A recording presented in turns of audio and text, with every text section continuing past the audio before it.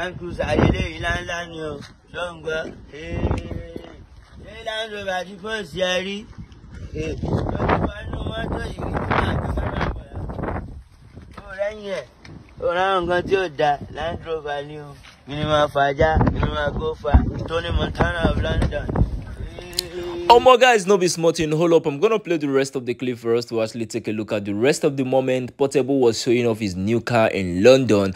Big congratulations to Portable. Oh my, no be small thing. Portable grace is too much, I beg. Recently, a few days ago, Land Rover co-signed Portable after they posted Portable across their official Instagram handle, having over 9 million followers.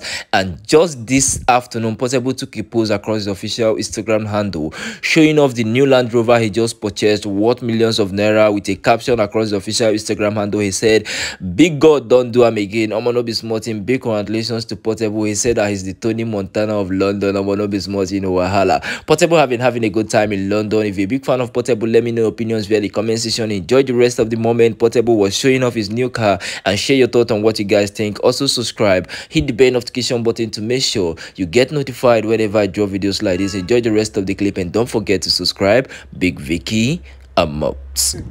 Land Cruiser ayẹlẹ ìlànà ni o ṣọ́ngbọ́ ṣé Land Rover ti fọ́ sí ẹ rí lọ́wọ́ inú mọ́tò yìí tí máa tó kára bọ̀lá ó rẹ́yìn ẹ̀ ó ráhùn nǹkan tí ó da Land Rover ni o kí ni máa fàájà kí ni máa kó fa Tony Montana of London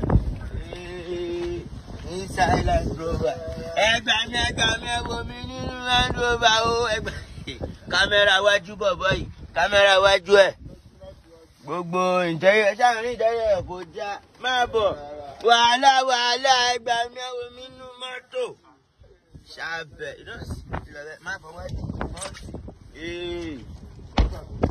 kẹ̀kẹ́ wọn.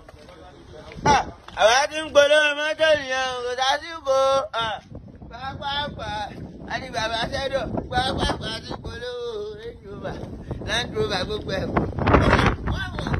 wọ́n àwọn mọ́tò ìlànà.